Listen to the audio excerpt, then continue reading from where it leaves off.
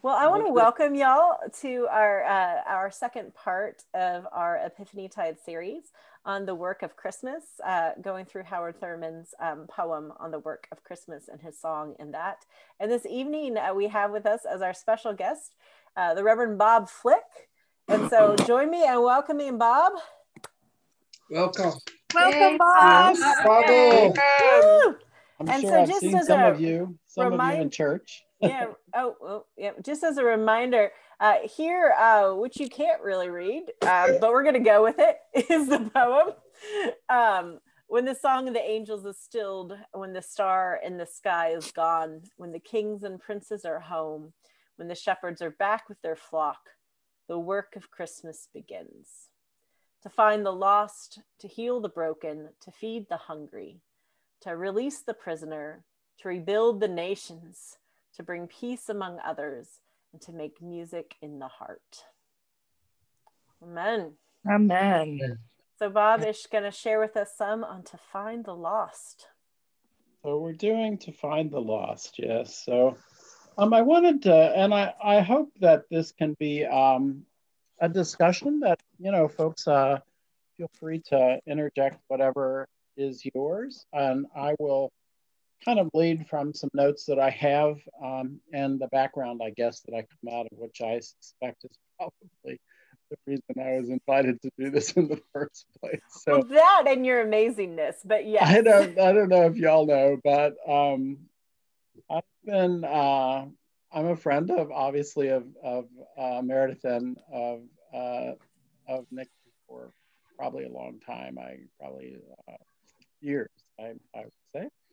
And I currently am the interim rector at Good Shepherd in Friendswood, and I just have been doing sort of interim things since I officially retired. I officially retired about 5 years ago from maybe 4 years, 5 years, I guess it's been since from Lord of the Streets, where I was the vicar for some years. I don't know if you know what that is, but that's a congregation of the diocese that is located in Midtown, just south of the downtown area. That is, in fact, a congregation of homeless men and women. So I've been ordained 40 years. That's a long time. I'm really old. And most of my experience as a minister priest type has been with people who are foreign missions, and then domestic, what we might call domestic missions, people working among the homeless. I have a degree in psychotherapy, like Mickey does, uh, and I haven't done that for a while, but for about 13 years of my time as a priest, I ran all the outpatient mental health clinics in Galveston County and Brazoria County for the state of Texas. They basically serve the needs of people with severe and persistent mental illnesses, mostly psychotic types of disorders like schizophrenia, bipolar disorder, schizoaffective disorder, stuff like that. So I did that professionally for a while. I've done spiritual direction for years. I was ordained a Catholic priest and I was a Franciscan for 25 years. So I think that my spirituality and therefore the ministerial choices that I've made through my life have pretty much been grounded in that Franciscan background. And some of that is what I want to kind of build into what I am sort of projecting onto this poem, which is just me. So I'm here to be for you all to project as much as you want to what you think that Thurman was trying to say when it's a poem after all. So that's the way we do with poetry. So bear with me. I would like to start and sort of frame our discussion in the context of a scripture let me put it on the screen, and maybe one of you can read it. It's Matthew 25, and I think that for me, it's one of the most important scriptures in my spiritual kind of bag of prayer. And if no one wants to read it, I would be happy to, but if someone would volunteer, if you can read through it, and I'll scroll down as we need to. Yeah, put it on the setting here. Try that. Would someone like to volunteer to read it? I will. Thank you very kindly. Because I'm the oldest. You're a deacon. It's a gospel reading. It's no, quite I'm not. I'm just old. Go for it. When the Son of God comes in his glory and all the angels with him, then he will, part of it's missing, will throne, the last part of the sentences are missing. The picture. Oh, you can move I can put it back to the other setting, or you can move your people around too, but let me put it back to the other setting, make it easier maybe. How's that? It's all right, I can read. Yeah. When the Son of Man comes in his glory and all the angels with him, then he will sit on the throne of his glory. All the nations will be gathered before him, and he will separate people one from another, as a shepherd separates the sheep from the goats. And he will put the sheep at his right hand and the goats at the left. Then the king will say to those at his right hand, "Come, you that are blessed by my Father, inherit the kingdom prepared for you from the foundation of the world. For I was hungry, and you gave me food. I was thirsty, and you gave me something to drink. I was a stranger, and you welcomed me. I was naked, and you gave me clothing. I was sick, and you took care of me. I was in prison, and you visited me." Then the righteous will answer him, "Lord, when was it that we saw you hungry and gave you food, or thirsty and gave you something to drink? And when was it that we saw you a stranger and welcomed you, or naked and gave you clothing? And when was it that we saw you sick or in prison and visited you?" And the king will answer them, "Truly, I tell you, just as you did it to one of the least of these who are members of my family, you did it to me." Then he will say to those at the left hand, "You that are accursed, depart from me into the eternal fire prepared for the devil and his angels. For I was hungry, and you gave me no food. I was thirsty, and you gave me nothing to drink. I was a stranger, and you did not welcome me. Naked, and you did not give me clothing. Sick and in prison, and you did not visit me." Then they also will answer, "Lord, when was it that we saw you hungry or thirsty, or a stranger, or naked, or sick, or in prison, and did not take care of you?" Then he will answer them, "Truly, I tell you, just as you did not do it to one of the least of these, you did not do it to me." And these will go away into eternal punishment, but the righteous into eternal life. The word of the Lord. Thank you so much. So this is obviously a quite familiar reading from the Gospel of Matthew, chapter 25. And I think for me, it is life-giving to be able to hear the gospel so clearly calling me to be able to and desirous of entering into the lives of other people who are in need. I think it paints that picture of Jesus, the life of Jesus. There are so many people these days that I think we call themselves Christians, and that kind of definition, that title has been sort of washed out, I think, over time, and certainly I think recently, in lots of ways. And I don't think it's about, you know, the title we give ourselves as about the way the behavior that we have. And it's not about calling myself a Christian. It's about asking myself, do I do what Jesus would do? And I believe that's really the most fundamental of questions. And so I think that reading the poem that Meredith read to start us off, and this kind of scriptural invitation to basically, the way Matthew frames it, to salvation, to do the right thing, is fundamental to who we are. But I think it begs a question. You know, why is it? Why should we do these things? Does anybody have you thought about that? Why? So we sort of instinctively know that, yeah, it's nice to feed the hungry and visit the imprisoned and bury the dead and all we used to call the corporal works of mercy. I don't know if we still do. At least we did in the Catholic persuasion way back. But why? Why would we do that? I would think there are lots of reasons.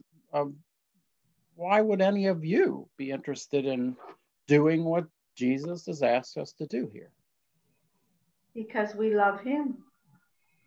Because we love Christ. Jesus. So we do it out of love for Jesus. Well, he loves us so much, the love just overflows onto those around you.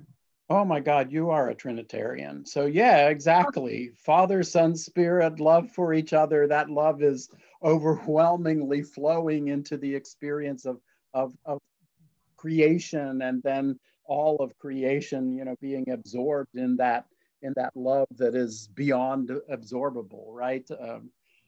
Okay, so love being one answer. Why else would why would you choose to do these kinds of things? I think my answer might be a little more pragmatic. And that's not to dismiss that we do it out of reverence for God and out of love, because we do. But I think there's more to it. I think that if we look at the way our brains function, we feel good when we make others feel good. And that doesn't dismiss Christ in that, because I think that that's a God-given thing. But I think that as we manifest grace and as we give to others, it feels good to us. And so I think that we can't be really honest and say some of why we do things for others isn't to feel good for ourselves, because I think that's part of it. I also think that there's so much more wrapped up in it, like there's the love of God wrapped up in there, and there's the love of everyone else wrapped up in there. But I think that if we're really, really going to be honest, that there is also, it feels really good. Okay, great. Anybody else? What's going on in you? What would motivate you to do good things in the world and to the world around you?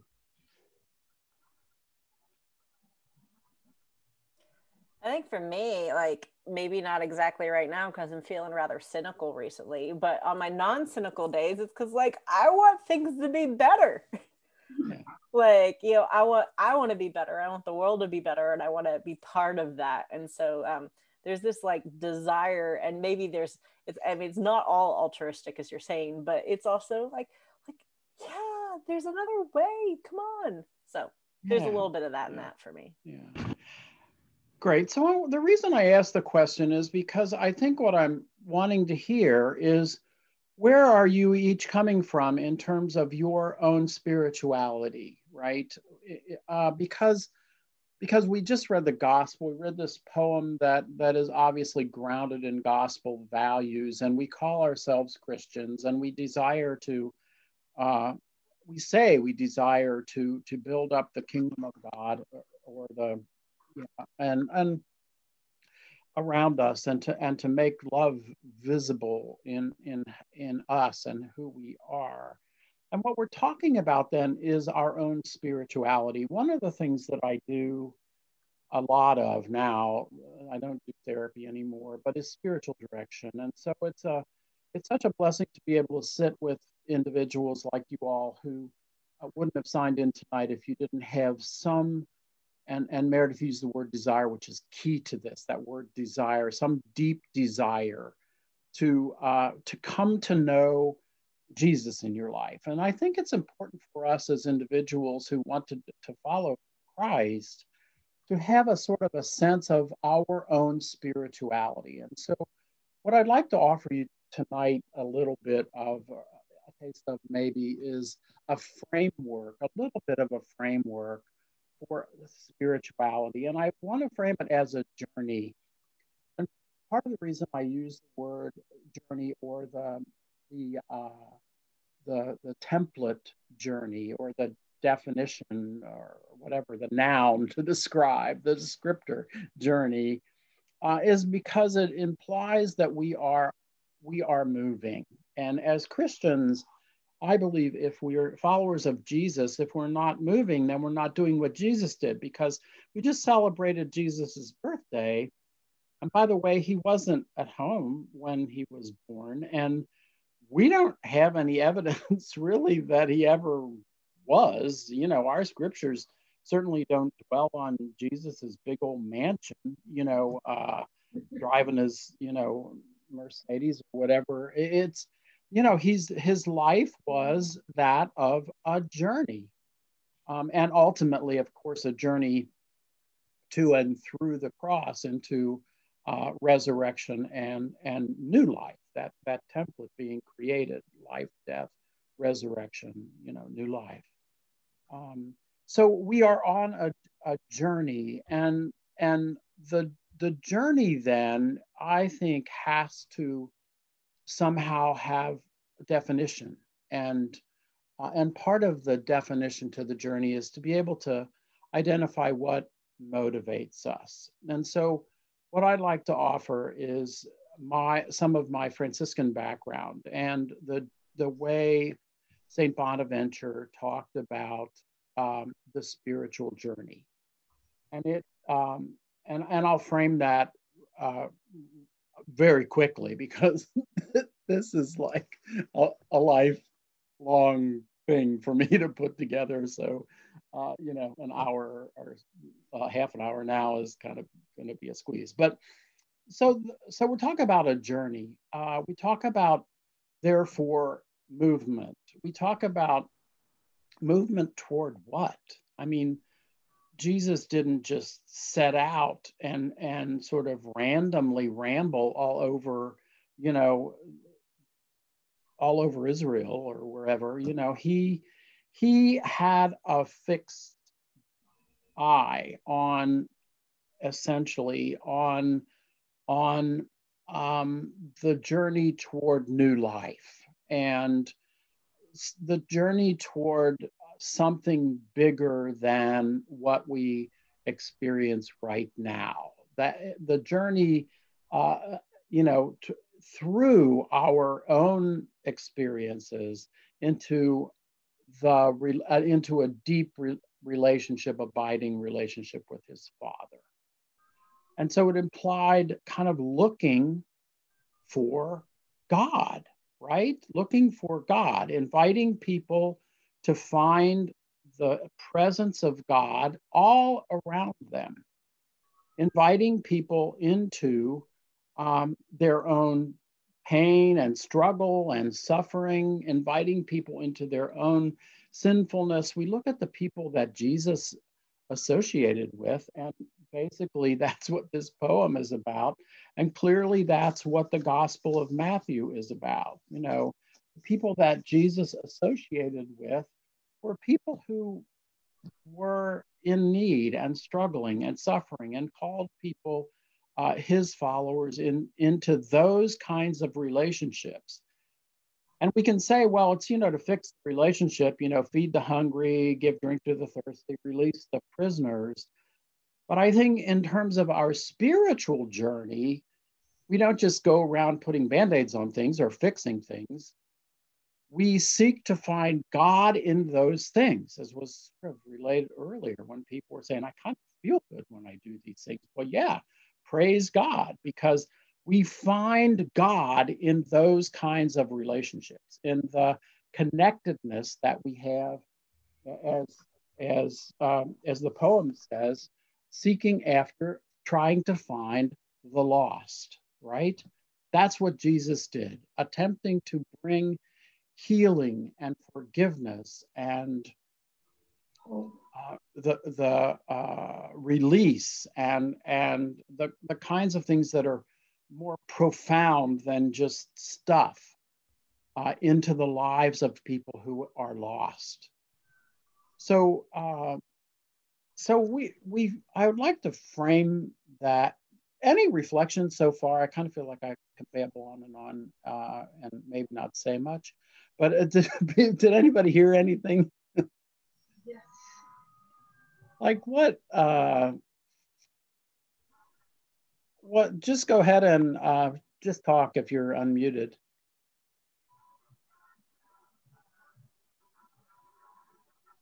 What do you think? What did you hear?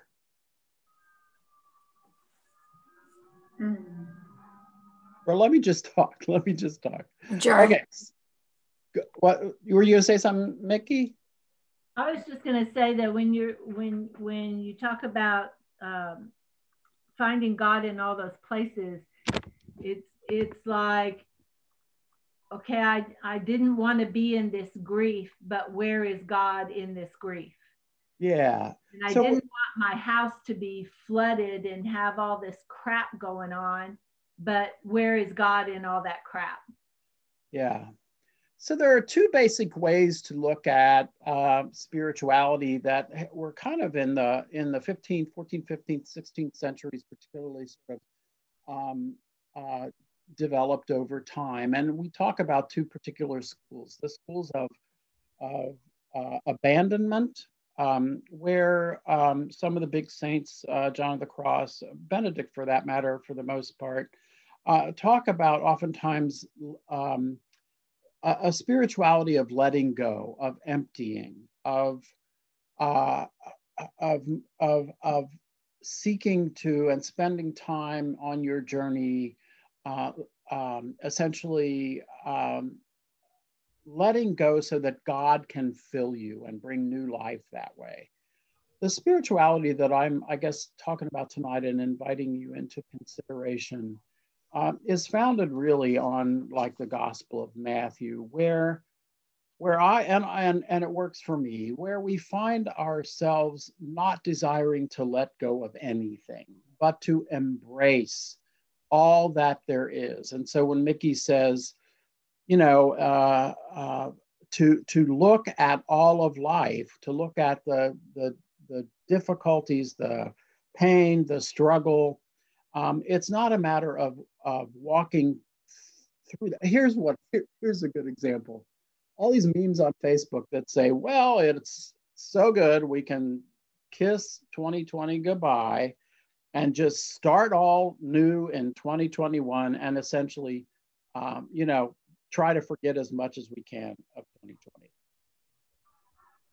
What I'm inviting people to in terms of a spirituality of journey is to not do just the opposite, to allow ourselves to be called in to what it is that we are being encouraged to change and to renew because of 2020, to allow ourselves to know and embrace the pain and the struggles of 2020, to embrace the death that is of 2020 and 2021, to embrace the brokenness, to embrace those kinds of things so that we can learn from them and change and make the changes that we're called to make. And so if people are struggling and suffering, we can do things for them. Someone who's struggling with COVID, we can take care of them. We can provide them with the things that they need, earthly things that they need. But the call is really to embrace our capacity and enlarge our capacity for compassion. And so that's what I think the journey is that we're talking about is about that. And here's what I want to present as a kind of a fundamental a fundamental template for it. So we are called into embracing what is in our life around us. And as a spiritual director, I sit with people who come with issues and problems and concerns. And what I try to do with them is to get them to understand, well, where is God in this for you? What is God calling you to in terms of your own right now, here and now experience of your relationship with Jesus?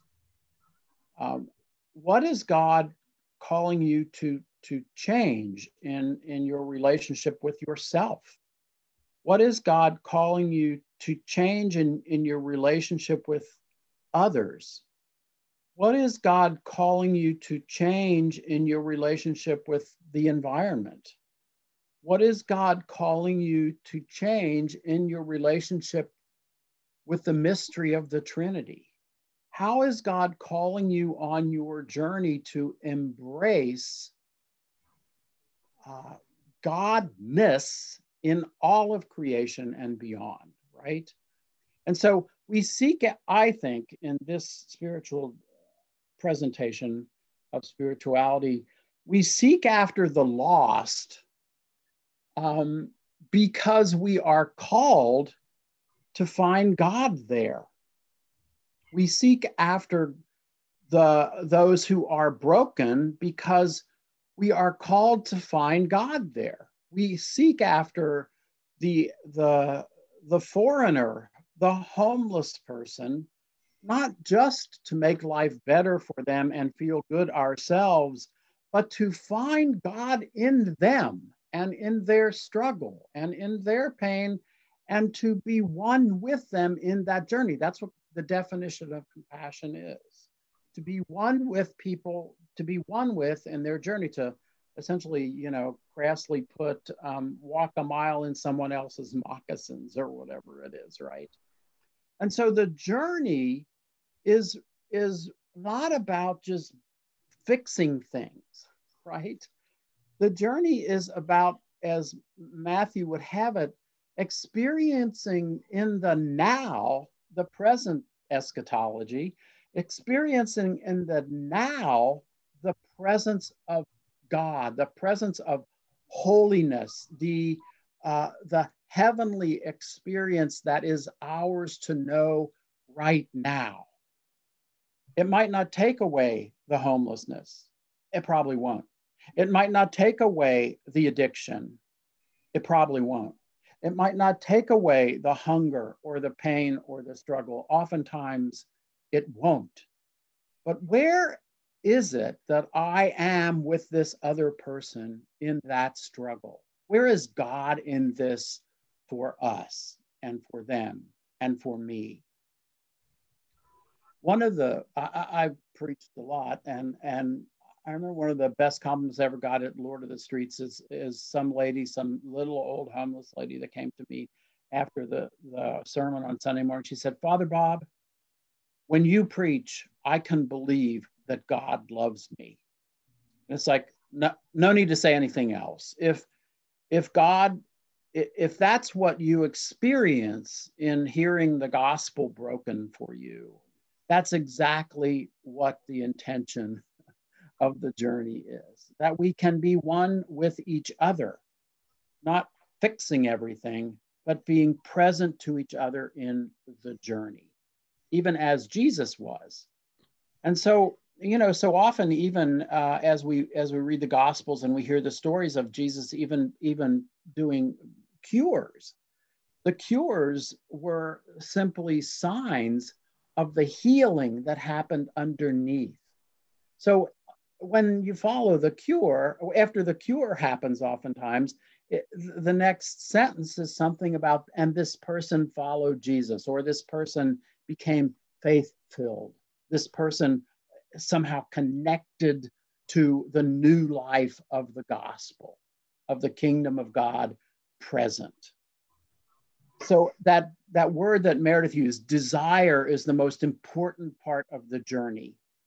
And the St. Bonaventure would talk, if you want to follow Jesus, follow your own deepest desires, right? So don't get rid of stuff, don't jettison stuff. Look deeply into yourself. If I can preach that we are all made in the image and likeness of God, if I can preach that God created in 6 days all of this creation around me, if I can preach that God is Trinity, right? Love, this unbounded love that we talked about just a little bit ago. If that can come from my mouth and I can believe that, then I damn well have to believe that I'm good too. That doesn't mean that I can't screw up or make bad decisions, but fundamentally, that spark of createdness that is of God is in me. And if you want to follow Jesus, go for that. Discernment then becomes following your deepest desire. And so it makes you feel good that you're helping people do stuff. That's cool, That's probably an affirmation, but go deeper with that. And so how am I with the other, right? What is it calling me to? So Bonaventure does this frame. He uses the frame of the temple to kind of make concrete what I've been kind of babbling about. And if we look at the temple on the screen, I hope everybody can see it. What time is it? Well, Meredith, just call time. Give me 15 minutes, will you, before it's time to quit? Okay. Okay. So the court is that outside of the temple, that first, so you could walk in from the court. So if Jesus walked in and he saw people selling all kinds of stuff and he turned over, got all angry and threw over the tables. And that was probably happened in the court of the temple. And then the sanctuary of the temple, of course, is the more sacred space, oftentimes was entered by certain folks that were determined to be able to enter the sanctuary. And then the Holy of Holies was, of course, in the first temple where the Ark of the Covenant resided, and maybe was entered once a year, depending on, on all the rules, which I don't have to go through right now. But essentially, the temple was of 3 parts. And so our life, our journey is in this temple. This is where we are created to live, in this temple with each other, right? And so as we celebrate our journey following Jesus, Bonaventure broke it out this way. So he determined talked about the court as being the part of the temple that is outside of myself. So Bob Flick, what's outside of me? Well, all you guys are outside of me, obviously. You're created in God's own image. All of creation, the sea and the sun and the beauty, all the stuff that Francis would trip out over, that's all, in creation. It's why he's the cats, right? The pets that are appearing on screen right now. The kinds of things that are in and of creation, the things that those are all holy. God spent 6 days making that happen for us. And so we seek to find God in the court. So in all of the world, in all of nature, in all of the created stuff outside of us, and all the other people, we spend time in the court seeking after finding God there. And maybe it's in the beauty of a sunflower, and maybe it is in the experience of the pain of somebody pouring hot motor oil over a sunflower. Where is God in those experiences, right?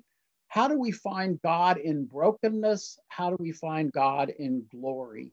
How do we find in God in all of the human experience that is outside of us, right? And so we experience these things in our body and in our senses. We take those things in. We experience creation by smelling flowers or being poisoned by lead in flint. We experience that in creation. And where is it that we are called to be present to those things? And how is it that we are called to as the word that we used earlier, improve them, make them better? But it's not just a matter of making things better, it's a matter of making things more consistent and congruent with how God created them to be. Forgiveness is making that relationship more congruent with how God created it to be. Cleaning up the oceans is a matter of not just fixing things, but making them more congruent with how God created them to be. Caring for people who are at the border and struggling because of fear and anxiety is not just a matter of giving them a place, it's a matter of making it more congruent with how God created them to be and to live, right? And so that's the core, I think, of Matthew 25 and of that spiritual journey in the court. The stuff outside. So Bonaventure also says, well, in the spiritual journey, there's also the sanctuary. And that's the stuff inside of me, right? So people commit suicide because they're depressed, right? So if inside of me, I feel so deeply depressed, well, put it this way, all those feelings are part of the good and bad are part of the reality of my personal experience. And so I need to spend time there on the journey, right? So if a person is struggling with depression, it is imperative that that individual, we are called to find God in those experiences, right? So I personally struggle with an anxiety disorder for which I take medication. And so I ask God, I spend time with that struggle, which is for me a handicap that I can't get through without assistance from medication that I take every day, right? And so when I was actively anxious and having panic disorder, that was painful. And so it wasn't mine to say, this isn't me, or I need to let go of this and jettison it. It was mine to say, how do I come to be as godlike as I can be, carrying this disorder with me? How can this disorder be somehow become for me something that can aid me in perhaps being more able to work with people who struggle with mental illness, which is part of how I ended up in the business, right? So do you understand? So it is our job to spend time with ourselves internally, with our memory, with our understanding, with our cognitive knowledge, with the faculties of memory and understanding and will, which come out of medieval philosophy, but to spend time with ourselves, because there are those, and I am one of them to some degree, probably we all are, but I can't speak for anybody but myself, who run through life and try to jettison the things that give me pause, right? My own sinfulness, my own addiction, my own mental illness, my own whatever it is that might be the kind of thing that I would like to rather act like isn't there. Flip side, of course, is I'm, married. I have a wonderful daughter. I have, there's all this good stuff too. I'm basically well. I haven't had COVID, all that stuff that, and all of that is the stuff of the sanctuary. How do I feel? How am I in relationship with the brothers and sisters in my life, my family, friends? And if you have broken relationships, well, that isn't something that we walk through and act like it isn't there. In the sanctuary, we spend time with that. We learn from it. We come to make decisions around it that are more godly, more in union with how it is that God created me to be in the world. Okay. And then the last thing is then the seeking after on the journey, seeking after trying to find God in what is beyond the self. And this is the thing that sometimes we forget. And that is just to be in touch with as much as we can with the mysteries, essentially, of living in an experience of a God who is transcendent, a God who is going to be mystery, a God who is Trinity, a God who is defined as love. What does it mean to sit perhaps silently in the Holy of Holies, contemplating, literally, being one with, being present to a God who is love, a God who loves me, and a God who loves everybody equally, and a God who's continuing to create and recreate in God's own image, right? This God who forgives. What does that call me to? This God who is merciful, this God who is a healer. What does that call me to? So to be present to the mystery. So real quick, to kind of walk through this whole thing again. We are on a journey. And I believe spirituality is a journey. I believe that contemplation is the tool of that journey. Contemplation being one with ourselves, everything that's outside of us, one with everything that's inside of us, all of our junk and all of our blessing, and one with a God who is beyond us, right? In so many ways, a God who is love that we can't understand.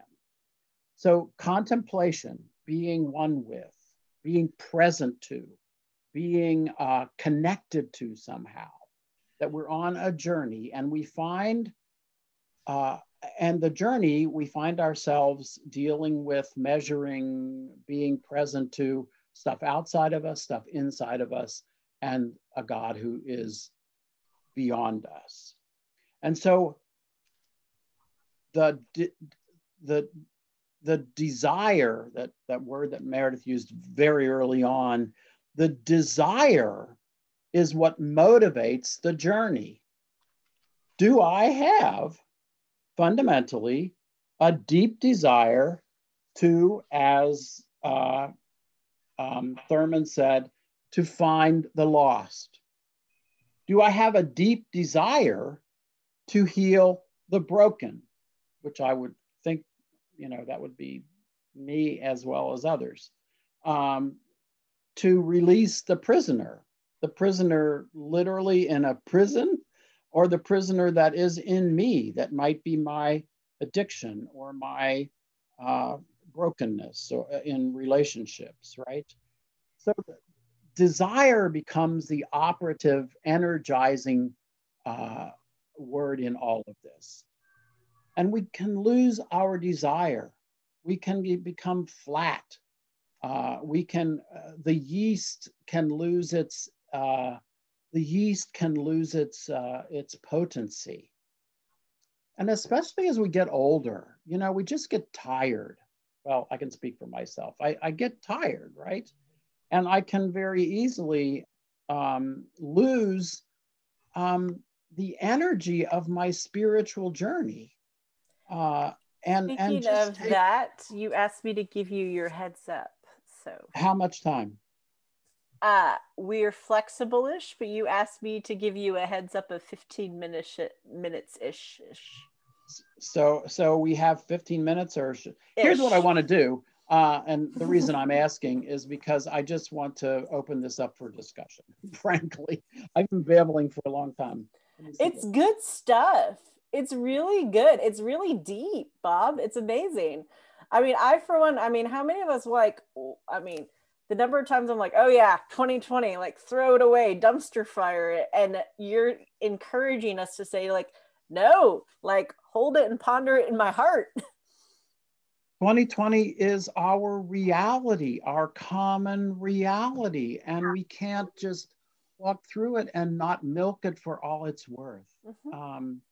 What did God call me to in my experience, or us commonly in our experience of 2020 as a congregation? What has God called us to? Because I've talked a lot about me as an individual, but this is operative, I believe, as a faith community gathered as well. What does it call us to have an experience of a year that seems like it was from hell and nothing else could go wrong, right? And it just keeps going wrong because we frame it that way. When in fact, it's probably clarion in terms of our spiritual journey. Yeah. What I have to go in a minute, but I wonder if I could say something to what you've been saying real quickly. First of all, thank you. My gosh, your insights are amazing. And what you were saying made me think of ideas and things that I've had in my mind. And one of my good friends told me, he quoted someone as saying he saw a little boy pouring milk into a glass and realized it was all God pouring God into God. And, I'm really good at seeing the God in other people, but not always great at seeing it in myself. And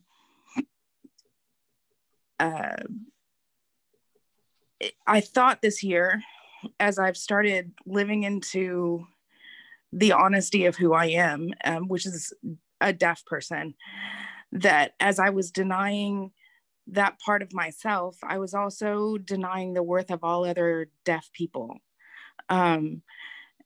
And that made a real impact on me when I realized that if I deny pieces of myself, I deny the worth of all other people that are like me.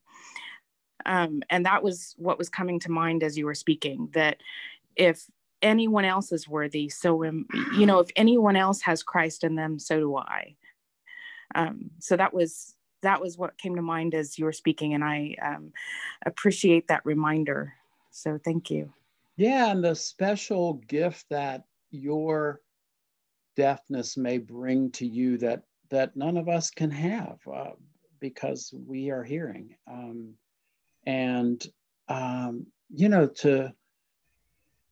That's not to diminish the difficulties that being deaf brings, or any other issue that people are dealing with as well. But there is a special giftedness that can come you know, through the experience that you have that no one else would have in terms of relationships and so many things. Yeah, not at all to diminish the struggle that it brings to, you know, do you sign? Yeah. Yeah, and actually, that's why I have to go. I have to get ready for deaf prayer in just a minute. So, but I want to thank you. Thank you very much for this. Sure. Yeah. Thank you. Thank you for being part of it. What are other people's thoughts? That was a great example, you know, yeah, that was a great example that she, I mean, because that's her life. And to live into the fullness of how God created where she finds herself right now, whether she was, I don't know, but where she is in life. Yeah. And to see what God calls her to in that and through that.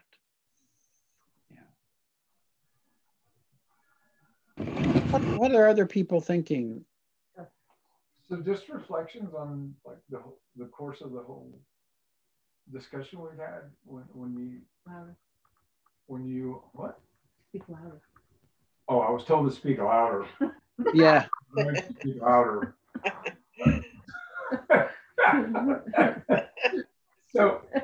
So when early on when you asked what motivated us and my thoughts were it's to help others, to reach out to others. My thoughts immediately came to my family. There's nothing I wouldn't do to help my family. But my family isn't just those that I'm related to by blood. You know, we're all part of God's family. So that makes me desire to help those in my family that sometimes I don't even know, but have a need.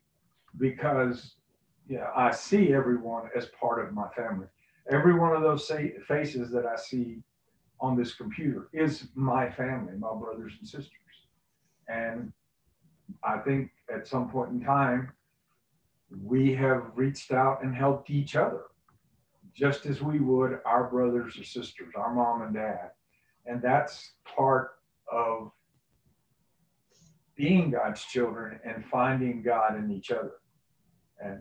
And then another thing is about who we are. And last week, I don't know if anybody remembers, but we did a song that spoke to that. You know, it's called Glorious. And one of the verses is, you make everything glorious and I am yours. What does that make me? And that makes me glorious in spite of every one of my faults, in spite of me tripping, in spite of me getting angry, in spite of me, doing things that, I know I shouldn't be doing. I'm still his and I am glorious in his eyes. That's exactly it. And I think that's exactly what is oftentimes, and she alluded to it, or I forgot her name, but alluded to it earlier, that it can be so easy for us to sort of second guess our own love life with God, right? That nobody knows our sin the way we do, and so it's certainly easy for us to second guess that, and until we really claim God's love in our own life, we're not going to be able to fully proclaim that to other people. That doesn't mean that, like I said, that our behavior can't be horrendous sometimes. But most fundamentally, we are created in God's own image, and God, by definition, is love. And so when I ask about motivation, the most fundamental motivating force is the discovery of Godness in me, right? And it sounds selfish, but it's not. It's because I'm talking about my motivation. So I seek after finding God in me, and that motivates me to find God in other people. But I have to believe in myself, right? I have to believe in the Godness that is of me.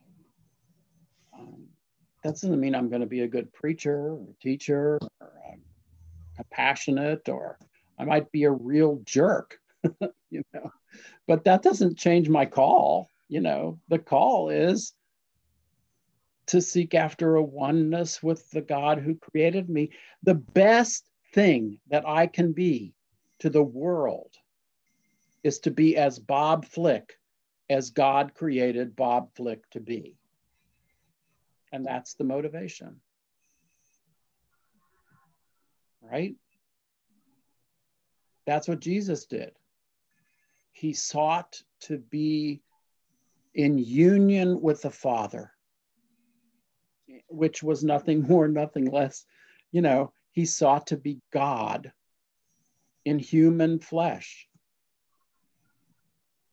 And you know, it's not a whole lot different from what our charge is.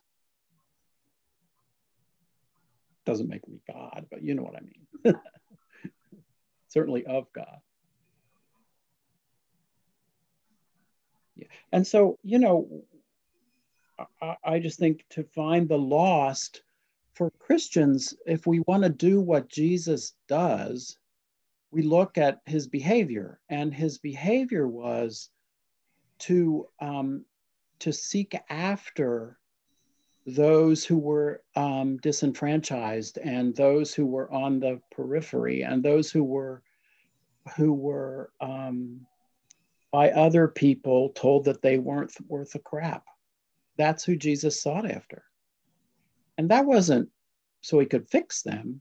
It was to model to us that that's the behavior that will bring us into touch with ourselves and with the God who is inside of us, and in union, into union with each other. What causes building, you know, what causes us to lose that is when we hold it against others. We judge others. We put them in boxes. And then we can, you know, more easily discard the box. You know, aliens or what, you know, whatever we call each other that somehow frees us to discard then a human being created in God's own image. Anyway, perhaps I've exhausted my what I can do here tonight, because I just babble on. It's wonderful. And so anyone else want to jump in? Any final thoughts? Any way it's like hitting you? What are you taking away? What are you taking home? Not that you're not home. Let me rephrase that. What are you taking to bed with you? What are you chewing on tonight, late at night? That we're enough. That's always, you're always not, you are good enough. You are enough. And that's what I'm taking home. I think it's been a challenge for me this year, because when we feel like we're following God's call, we're out doing things for people. Do it.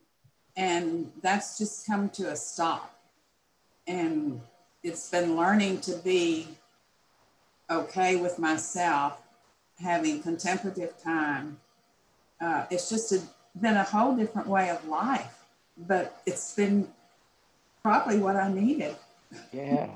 And how much has God said to us this year about spending time, you know, in quiet, or spending time with family, or not putting our self-worth or identification into all the things that we can accomplish or buy or enjoy, you know, whatever that means, you know.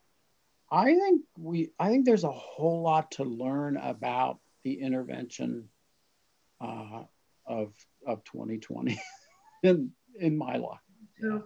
Exactly. And that boils down to being more contemplative, being present, to that experience or set of experiences. Yeah, exactly. Yeah. I found that with the pandemic, it sort of threw a monkey wrench to our routines. And like Carol and others said, it did provide time for us just to be with ourselves and to have, Psalm 46:10, be still and know that I am God. Yeah. I relate to what you're saying. I embrace Richard Rohr and the Franciscan. Richard and I were classmates. He was a couple classes ahead of me in seminary. Yeah. Well, anyway, for me, what I've struggled with this year and been praying about is my action. And then I look at the action that I participated in and engaged in this year was I increased letter writing. I'm involved in Kairos, so I increased letter writing to a lot of the brothers that are incarcerated, and then telephone.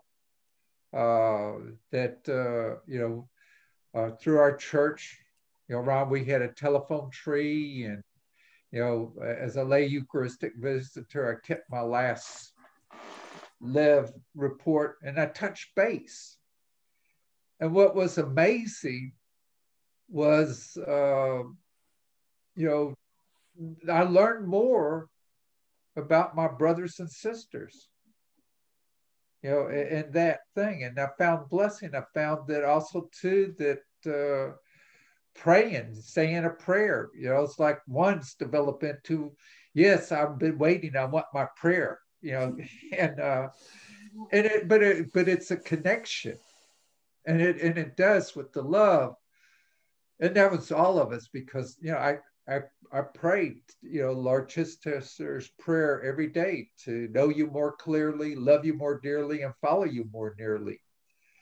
And so that's, I would say my struggle has been the action, and yet there has been action, touching base with my family members and with that. But it's been via that. And also realizing that, yes, God is love, and he calls us to be love. And we're needed. We're needed because of the division.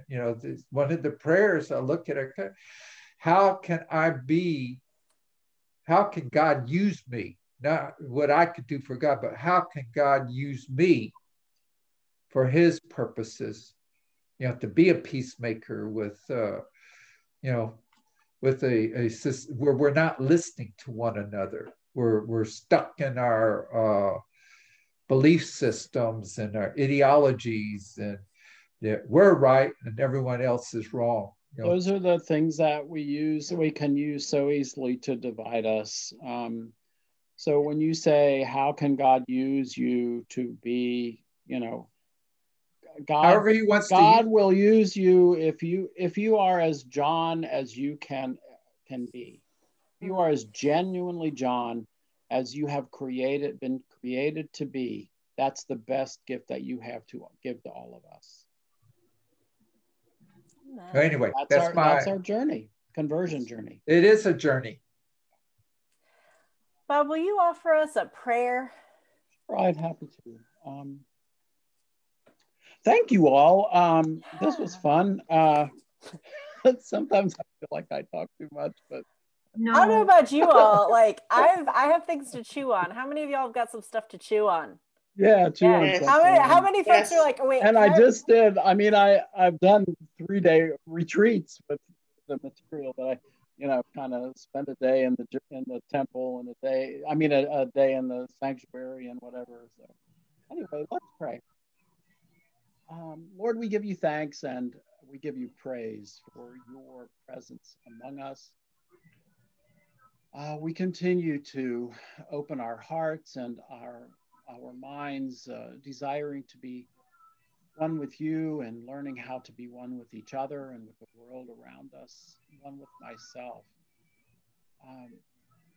We thank you and praise you for blessing us with this time together. We trust in your Spirit present as we continue our journey, knowing, Lord, that you will never abandon us, and that through your Son, Jesus, and at our table, our common table, you feed us on that journey. We bless you and praise you for Meredith and for Nikki and for the leadership at Trinity and the community that is called to faith around their common table. We trust that they will continue, Lord, to be fed by your word and by your Spirit. In the name of your Son, Jesus. Amen. Thank you. Amen. Thank you. So Thank I don't know, you. we're gonna have to have you back sometime, Bob. Like, cause like 45-minute whirlwind was not enough. So thank you so much for joining us. Thanks, everybody. Yep. Have a good one. Thank you. Thank you. And Bye-bye. those who will be with us next week, we're healing the broken with Nikki. All right. Good night, y'all. All right, Mickey. Thank you. Bye. Bye-bye.